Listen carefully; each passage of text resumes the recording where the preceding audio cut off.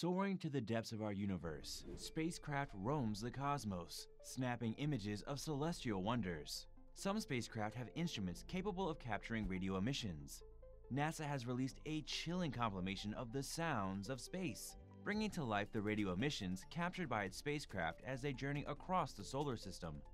The collection, shared in a new playlist on SoundCloud, includes everything from the roaring warble of lightning on Jupiter to the eerie boom of starlight. The recording by the space agency is called Spooky Sounds from Across the Solar System and reveals howling planets, whistling helium, and other strange noises from the cosmos. Sounds terrifying, doesn't it? NASA writes about the clip on SoundCloud. Soaring to the depths of our universe, Galliant spacecraft roam the cosmos, snapping images of celestial wonders. Some spacecraft have instruments capable of capturing radio emissions. When scientists convert these to sound waves, the results are eerie to hear.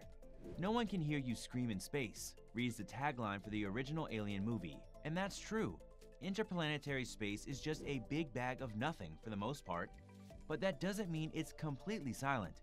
On the contrary, its sounds may surprise you. This is because human ears are specially designed to translate changing pressures traveling through a medium, i.e. sound waves.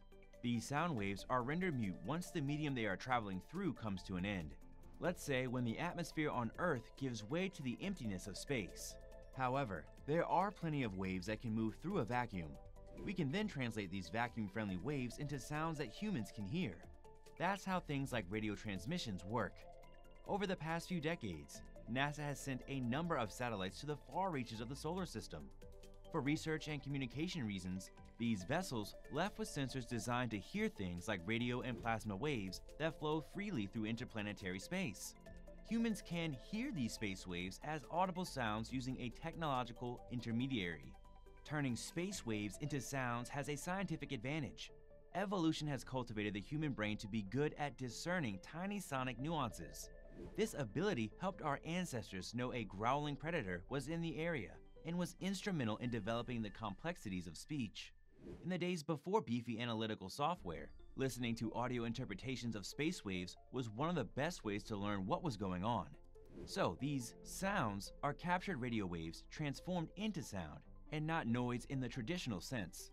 However, on a more visceral level, these alien noises have a definite effect on the human brain, and they are super spooky.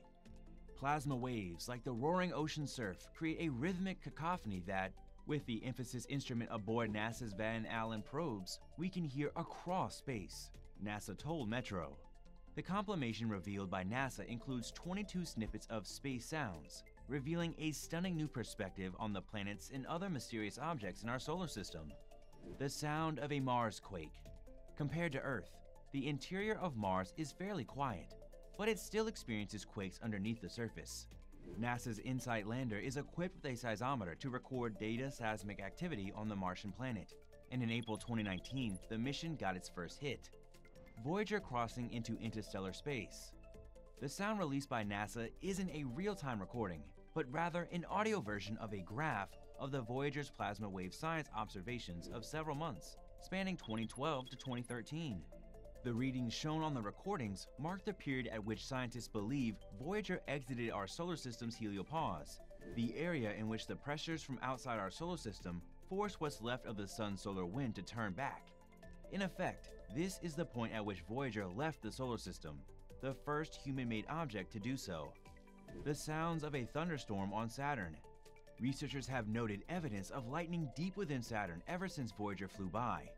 These staticky crackles and radio waves were captured by Cassini in 2006 and show the chaotic environment simmering deep below Saturn's cloud top.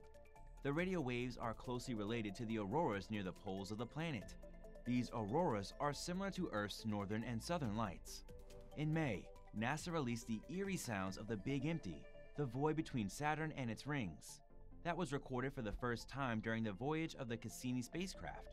Scientists used the craft's sensors to measure the amount of dust in the area on April 26, then converted the data, measuring each dust particle that collided with the sensor, into sound. The result is an unsettling series of crackles, whirls, and snarls that sound literally out of this world. Each whistle and squeak is a single wave in the charged particle environment that Cassini's radio and plasma wave science RPWS sensor is designed to detect. Had the area contained more dust, the cracks and pops would have drowned out those noises as the particles struck the sensor. The team's analysis suggests Cassini only encountered a few particles as it crossed the gap, none larger than those in smoke, at around 1 micron across, or a millionth of a meter. That's absolutely baffling to ring scientists who expected the region to contain far more dust. It was a bit disorienting. We weren't hearing what we expected to hear. William Kurth, leader of the RPWS team at the University of Iowa, Iowa City, said, Cassini ended its mission on September 15 in a dramatic plunge through Saturn's atmosphere. However, scientists say they'll be studying the data collected by the craft for years to come. What Jupiter sounds like.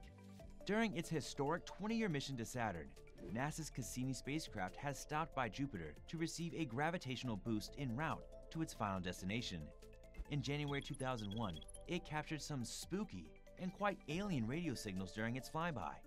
Jupiter's bow shock. The Sun emits a steady stream of charged solar wind, which can be repelled by a strong magnetic force, say from the magnetic field of a large planet. When the solar wind meets the strong magnetic force surrounding a planet, it is deflected and all its energy of motion is converted to thermal energy. This energized region is known as a bow shock, which borrows its name from a similar phenomenon in aerodynamics. The Voyager spacecraft recorded the sound of passing through this region. Chorus radio waves within Earth's atmosphere is the sound of plasma waves rolling through space. The waves are electric and magnetic fields moving through the ions and electrons that compose the plasma. The interaction causes the rhythmic sound heard on the recording. Lightning on Jupiter was recorded by the Voyager spacecraft. The whistling emission is the sound of lightning moving away from the planet and into the magnetized plasma above. As the waves move into the plasma, higher frequency ones move faster, meaning these get picked up first. The difference between the high and low frequency waves produces the whistling sound. Stardust, passing Comet Tempel 1, is a recording of a comet flyby in 2011. NASA's Stardust spacecraft was bombarded with dust particles from the comet, and this is what can be heard in the recording.